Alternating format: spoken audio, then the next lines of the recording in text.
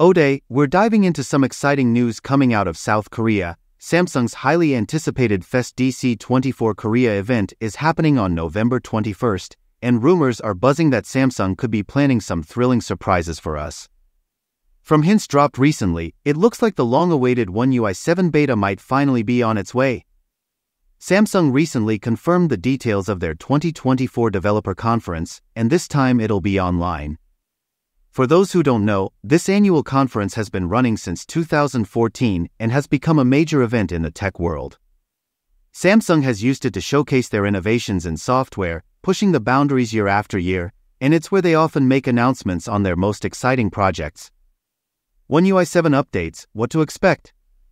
Now, let's talk about the star of the show, One UI 7.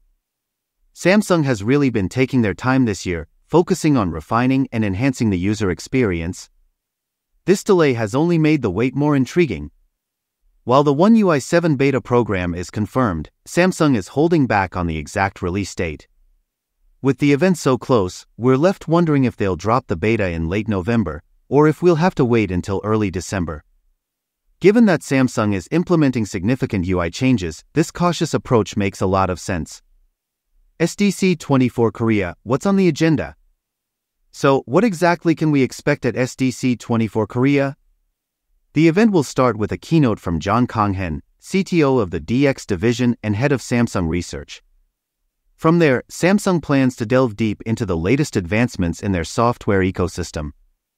Topics will range from generative AI to advancements in healthcare, open-source development, and the future of digital communication.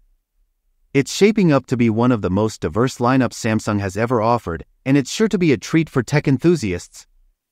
Samsung Research Software Innovation Center Director Jean Minin has hinted that we'll get more presentations from Samsung's own developers this year compared to past events.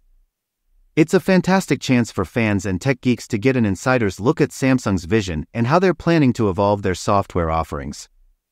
And for all of us who use Samsung devices, this conference could give us a sneak peek at the updates we'll be seeing soon. Final thoughts. Alright, that wraps up our preview of what's coming up at Fest DC24 Korea and the exciting One UI 7 beta launch rumors.